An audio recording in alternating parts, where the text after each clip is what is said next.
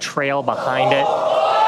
There's some of those great views from Starlink, giving us views of Starship's onboard videos. And so we're hoping that the Starlink on board will let us, just like we're seeing these videos now, see through that plasma field by maintaining a continuous communication lock with the satellites on orbit through the wake that Starship leaves behind.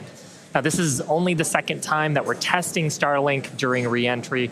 So even though we do have these great visuals now, don't be surprised if we manage to get some signal hiccups through. We're still learning about what that wake will actually look like in practice and whether we're able to get that live continuous high-speed data during re-entry. Yeah, that's right. And one of the really primary reasons we want to use Starlink is to just gather as much data as possible. It's been said the data is the payload on one of these flights, where we're putting this flight hardware in a real flight environment, trying to learn about it as much as possible. Re-entry is going to be a really critical phase of flight. We really want to know how the ship's going to perform, especially that heat shield, as we're going through the hypersonic re-entry. So if something were to go wrong during this re-entry, we want as many paths as possible to collect that information, that data, just to, again, just continually feed back into the Starship program to make each flight more reliable, more successful. Acquisition signal, Mauritius.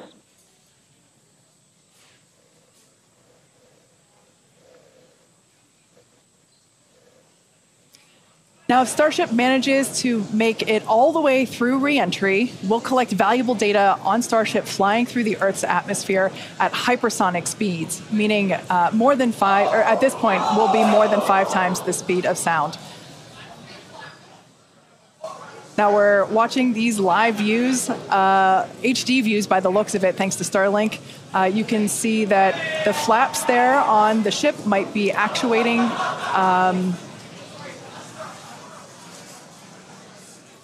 Certainly some incredible visions of planet Earth behind Starship. Now, we've already validated Starship's ability to fly and land at subsonic speeds. You might recall those suborbital flights from a few years ago, and we can see those flaps there.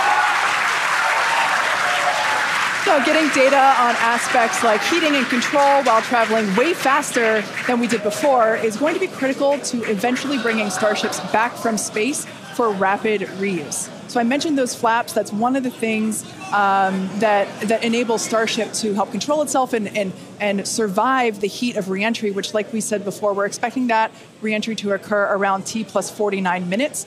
So we're getting pretty close here. And what you're seeing here, it looks like the vehicle is sort of moving back and forth. Part of what you're also seeing is one of the cameras, this onboard view that we have, is on the end of a flap. Starship has front flaps and rear flaps in the vehicle. So we've got 4 of those. And, oh man, we can see the heating on those flaps as we're starting to re-enter the Earth's atmosphere. This is where the Earth's atmosphere is doing the work to slow us down. Now, like we said, this plasma field is, wow, what a view. We hope to maintain these views throughout. Starship is so big that we're hoping that the plasma field doesn't entirely blanket the entire vehicle. Right now, it is not. The Starlinks are Views brought to you by Starlink. Yeah, the Starlinks are still communicating and still capturing the data and the video that we see here. I mean, Shiva, this is just absolutely incredible views. We've never seen anything like this before. This is the biggest flying object ever in space. Absolutely, Kate. And it's important to note, with the ascent burn that we did was to get us to orbital velocities, even though we were on a nearly orbital trajectory. So the heating and the loads that Starship is going through right now are what it would be getting if it were recovering from an orbital mission. And just the fact that we have views through entry, this is incredible. Yeah. Again, this is the furthest and fastest that Starship has ever flown. And you can definitely tell by the crowd here in Hawthorne. The heat shield tiles doing their work. We talked about it earlier. Up to 2,600 degrees Fahrenheit that those heat shield tiles are dissipating as we are re-entering. Yeah, now this was one of the critical, or rather the key mission objectives that we were hoping to hit today. We have never, like I said before, this is the fastest and furthest that Starship has ever flown. So this is the first time that we're getting to collect this re-entry data and understand how these 18,000 hexagonal heat shield tiles are working together to protect the belly of Starship as it re-enters the Earth's atmosphere. Once again, the atmosphere is doing us a big favor here by... 80 kilometers altitude. The atmosphere is actually doing us a huge favor here by acting as a braking system for Starship as it re-enters the atmosphere.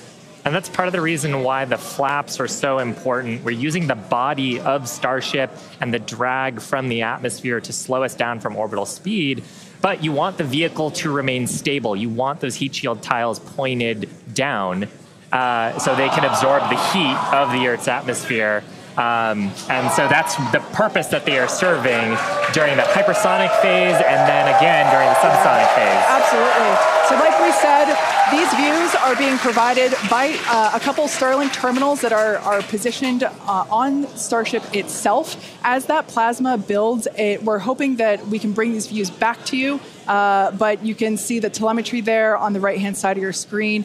If you watch closely, you can see the speed decelerating. Again, that's the friction of the atmosphere resulting in this plasma field, or excuse me, the blanket that is potentially blocking the Starlink terminals right now. So we'll bring those views back to you if we get them. But right now, for those of you that have recently joined, Starship is currently re-entering Earth's atmosphere. This is super exciting because it's the furthest and fastest that Starship has ever flown. It's just absolutely incredible. Major test milestone, something we wanted to accomplish on Flight 2, getting to it today. So just awesome. Now, we actually have some heat shields here. So these are what's doing all the work on Starship right now. There are 18,000 hexagonal heat shields like these. So this one that I have is flat, like this is what would be positioned on the flaps of Starship, whereas Shiva has something a little different.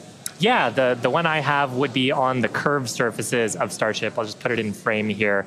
So we've got these attached at various points around the vehicle. Like you said, Kate, 18,000 of these tiles around, and they're doing the work to make sure that the structure of the vehicle doesn't carry all that thermal load so we can recover the vehicles eventually and get to rapid reuse on them.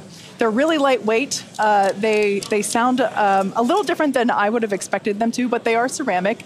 And these are what's helping Starship survive through this period of entry. We're not sure how far we're going to make it. Again, this is the furthest that we've gotten in our test flight, but the further we fly, the more data that we can get, and that's ultimately the measure of success here, which, I mean, I think today has been a huge success given where we've gone and how much further we've gotten with both the booster and Starship itself. And so right now we're still waiting to see if we're going to get data back from this ship. We might be in a bit of a blackout period right now. So still waiting to hear the status on it. But yeah, we got to the actual entry portion of today. We started into peak heating, which was just a really big milestone. Starship is pretty unique in the way that it re-enters, especially for something reusable. The closest parallel has been the space shuttle.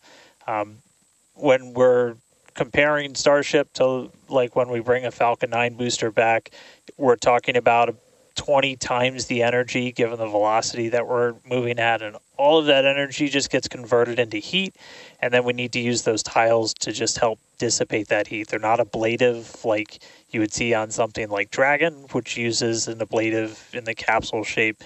So they are these tiles that are made to be reusable. So any data we're getting on the actual temperatures it was seeing during heating, all of that is just really hugely valuable. Where Starship is really unique is, and Kate and Shiva have talked about it a couple of times, is once we're through this kind of hypersonic section and we get down to the subsonic. And that's where we really learned a lot and proved that Starship's really just its basic shape could work. And we did that during the suborbital campaign. Again, if you compare it to the shuttle, which entered, it had the wings. It had a similar heat shield system, but it had wings and then was almost flown like a glider once it re-entered and was down to those subsonic speeds. With Starship, we're not doing that. We're just coming straight down. We'll hit terminal velocity, which with Starship is around 200 miles an hour, and then we use a flip maneuver to ignite those engines, do a landing burn, and then touch down on the ground. So you don't need a runway. We're doing that, again, designed because when we go to the moon, when we go to Mars, there's not going to be a runway there for us, and so that propulsive landing is going to be really important. This is an animation of pretty much what we were just watching on actual Starship video, which is pretty incredible. But we go through peak heating. One of the benefits of today's trajectory, actually, we got closer to what the heating profile will be on just a normal mission when you compare it to our previous flights, which were headed out to Hawaii. So we go through peak heating, and then we hit subsonic, and then Starship splashes down in the ocean. Again, we're not doing a landing burn on this flight, and we're not expecting Starship to survive the impact. We're not going to be recovering any of the hardware.